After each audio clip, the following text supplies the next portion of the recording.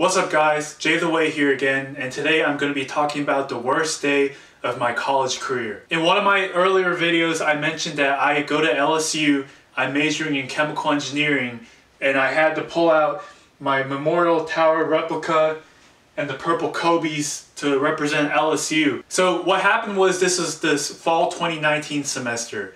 This was the second semester of my junior year. I took 5 chemical engineering classes this semester, and this turned out to be the worst semester I ever had, both academically and mentally. Before this semester was the best semester I've ever had. I also took 5 classes, including a piano performance class, thermo and fluids. And keep in mind this was Professor McPeak's fluids, not Kumar's fluids. I ended up with a 3.9 GPA that semester, a 90 on McPeak's fluids final. That gave me all the confidence in my ability to succeed in classes. Now I was like prime Shaq with the Lakers in my 2018 campaign, or Novak Djokovic in 2015. That semester I also got an offer to work for Exxon for an internship, which is arguably the highlight of my resume. Everything was going so well, and here we are in fall 2019 with the worst semester ever. I was taking heat and mass transfer, and what was on the exam was pretty much just one question that was a shell balance question. Keep in mind this was the first test I took in 9 months because I delayed my graduation to work at Exxon for a semester. The next thing you know, I got my test back, and during the test I completely choked. For some reason I froze.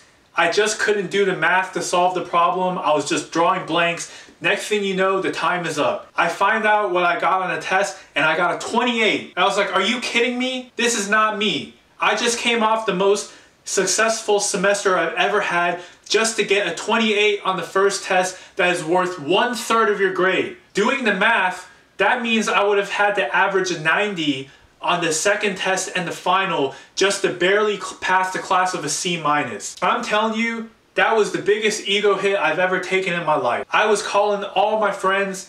I was so upset, literally demoralized, telling them that I was gonna have to delay a semester because I choked on this first test. My logic was, if the average for the class was a 70 on that test, and I got a 28, and if that was the easiest test of the class, and the next 2 tests were going to be harder, how in the world could I possibly average a 90 on the next 2 tests? I had some friends reassure me and tell me that everything was going to be okay. If I had to delay my graduation again, it wouldn't be the biggest deal in the world. I just didn't want to pay bills and spend unnecessary time in college again. What also made that semester worse was I took 2 of my least favorite classes I've ever taken in that semester, along with 3 other chemical engineering classes. And not to add on, I was also doing research for Professor McPeak. This semester was screaming at me as the impossible semester. I went to talk to my professor about it, and he told me that the math was very easy, and I agree. I completely choked. He said I should have done much better, but he advised me to stay in the class, and ultimately I listened to him. I am telling you, these next few tests, for the second test and the final, I studied for heat and mass transfer as if there was a gun pointed to my head. I went to every single one of my professor's office hours to go over every single tiny bit of the notes with him. I didn't just go over the notes, but every single tiny step in the math. If I didn't get it, I made sure I understood everything in the notes. And I'm telling you, before I took these tests, I was so nervous. In the second test, there was one question that was worth 1/3 of the test, and I completely froze. And I thought this was gonna be the end.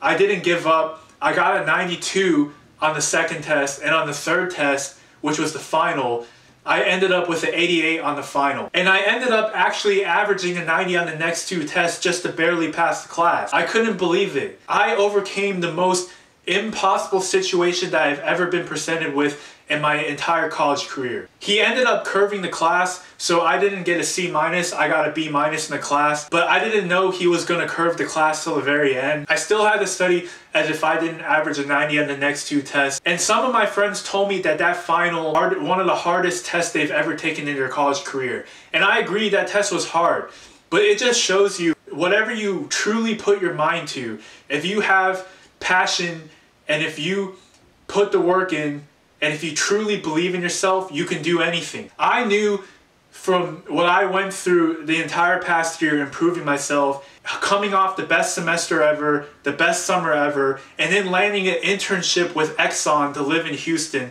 I knew I could do anything. I never gave up in my ability to succeed, but it just shows you that your life can change in any moment. You have to humble yourself and be ready for any downtime in your life. And when it comes, do not give up, because the storm is eventually going to pass. It's just a temporary moment in your life. I hope this video helps. If you want to see more stories, please comment down below, because I want this channel not just to be for me, but for what you all want to see too. Remember to hit the like button and subscribe, and I will be posting more videos soon. jthewei out.